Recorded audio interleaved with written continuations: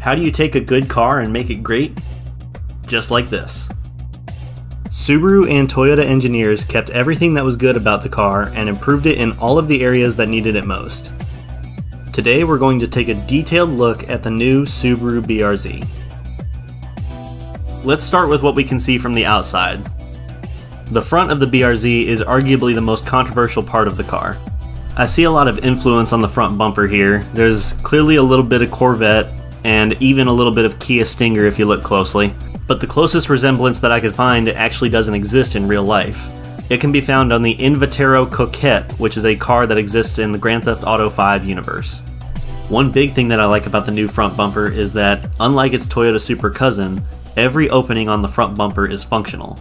There's no big mustache like on the previous generation to hide the crash beam, and there's no fog light blanks either. The new vents on the front corners of the bumper channel air away from the front wheels, both reducing drag and narrowing the high pressure zone on the front of the car. But I would argue that the new bumper is not without its faults. The first thing that stands out to me is the fact that the rest of the car was very clearly designed by Toyota, and the front bumper is the only part of the exterior that Subaru had a hand in. Therefore it makes it stand out because Subaru was trying to put their own design language onto a car that doesn't match the rest of their lineup. It definitely looks very busy compared to the rest of the car, with every inch of space being occupied by a crease or a vent or some other feature. The front bumper has 4 separate openings on it, and while they're all functional, it just doesn't seem very necessary. There's also a big mess of shapes that don't really flow very well into each other, making it kind of difficult to look at.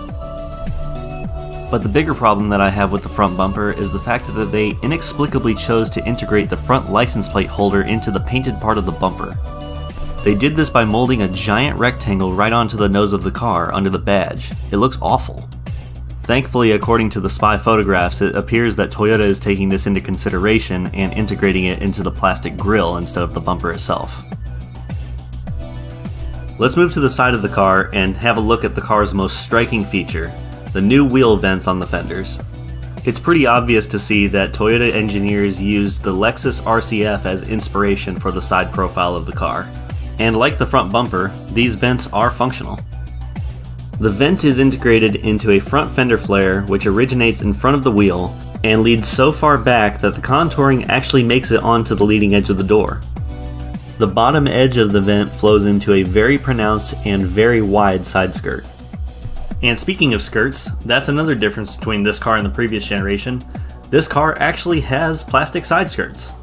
Similar to what you might find on the 350Z or the 370Z, having removable plastic side skirts means that aftermarket developers will have a much easier time building body kits for this car. The wheels are easy to pinpoint because they're literally the same wheels that come on the Yaris GR4.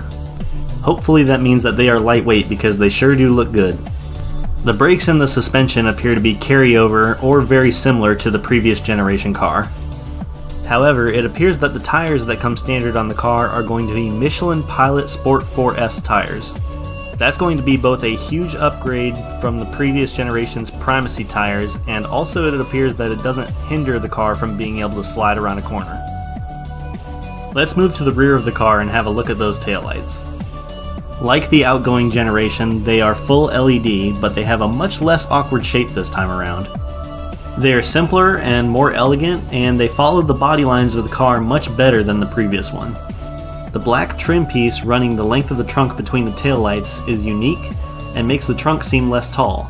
It also reminds me a little bit of the Acura NSX rear end. The trunk lid itself is very different from the 2020 model. The third taillight has been moved from the back window to the top of the trunk, and there's now an integrated backup camera just above the black trim piece. The license plate is also no longer located on the trunk lid and has instead been moved to the bumper. The exhaust tips appear to be a direct carryover from the current model, and it would appear that some of the higher spec models will get parking sensors as well.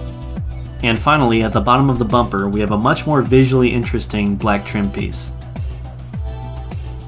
Let's have a look under the hood. For the second generation BRZ and its Toyota equivalent, Subaru has bumped up the displacement to 2.4 liters. Early speculation was that this motor would produce 215 horsepower and roughly 160 foot-pound of torque, gains of about 10 in each measurement. However, the new motor nearly tripled these original claims, and reportedly generates 228 horsepower and 185 foot-pounds of torque, significant gains in both categories. However, more important than the increased power is whether or not Subaru was able to solve the biggest complaint of the previous generation car, the torque dip. Dyno graphs or any indication of the new motor's power delivery has not been released to the public yet. However, what does exist is this graph that exists on the BRZ's dashboard. On this graph you can see a very slight dip in the middle of the rev range that appears to be far less severe than the first generation car. However, it's impossible to know whether or not this is accurate, so we can only speculate for now as to whether or not they have fixed this issue. The engine bay itself looks very familiar, with only minor visual differences from the previous car. A few of these differences include that the intake tube is no longer a right angle, but instead points toward the throttle body at a 45-degree angle, increasing airflow. It's difficult to say without physically standing in front of the car whether or not there's actually more space in front of the motor on the new car, but it sure does seem like that is the case. The PCV valve return line is on top of the intake tube instead of on the side this time around. The new motor is reverting back to a plastic intake manifold instead of the red aluminum one from the outgoing model. The sound tube that pumped intake noise into the cabin is no longer present. And finally, and most importantly, under the oil filter is a new Subaru OEM sandwich plate, which means that the new Subaru BRZ will come from the factory with an oil cooler. Photos and videos do not show where the new oil cooler is located, but the fact that it has one at all is huge news for track-going enthusiasts. Moving on to the interior. The designers of the original car pretty much nailed it the first time around, so big changes were not necessary in here. The seats look like they might be the exact same shape as the previous car, just with nicer upholstery and a different pattern. The shifter, heated seat buttons, pedals, and steering wheel are all carryover items as well. The first major difference that you'll notice in the interior is the center stack, where the air conditioning and the radio are located. The dual zone climate control knobs now have the readout on the knob itself instead of over it, and the push button start has been moved out from behind the shift knob to a much more convenient location at the corner of the radio. The radio itself is a much more elegant design and reminds me a lot less of a cheap aftermarket unit, and Apple CarPlay and Android Auto come standard now. Sharp eyes will notice that the handles on the door cards are now gone. They've been replaced with simple holes in the armrest padding to use to pull the door shut. It's interesting to me that they got rid of the handles, but that was likely to add additional clearance for the cup holders in the door, which in my experience had difficulty fitting large bottles because of the handles.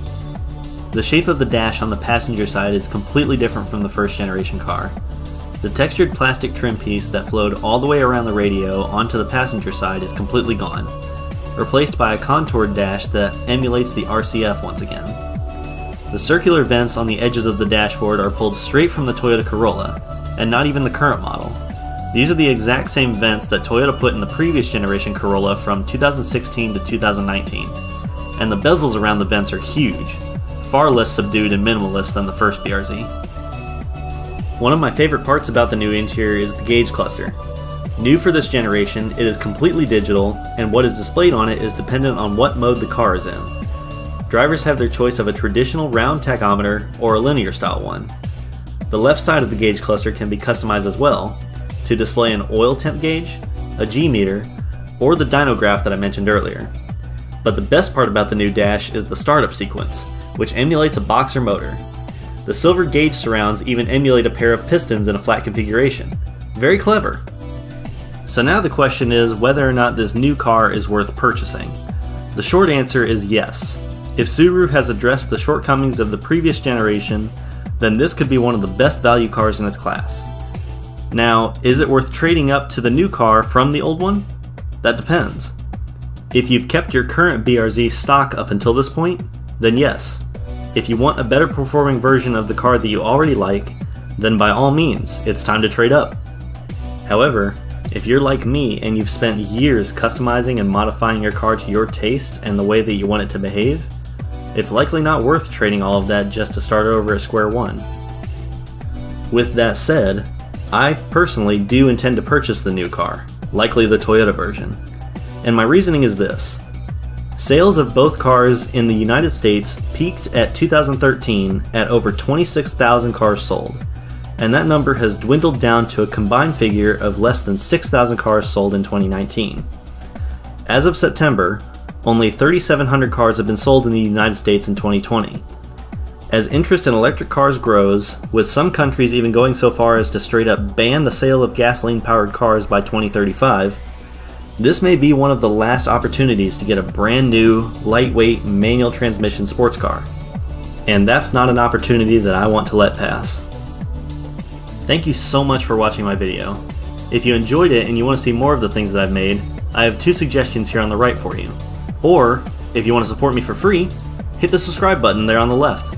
It would mean a lot to me. Have an awesome day!